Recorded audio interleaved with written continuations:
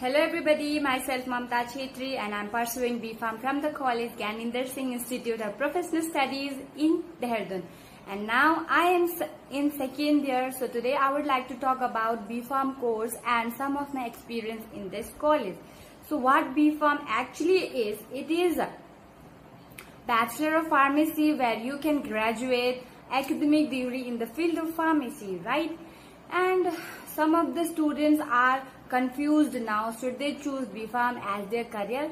Of course they must choose B.Pharm as their career, as because it has provided many opportunities and job options at the last, right? So being a student of this college, I must say about its infrastructure, it has got a beautiful infrastructure, it has got one beautiful garden and a volleyball court.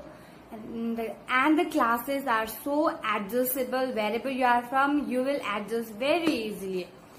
Okay, and talking about its faculty members, they are so kind and polite to me, not only to me, to everybody in the college, right? And speaking to management committee, they have been working so hard and they are still working so hard to run this institute in a proper way.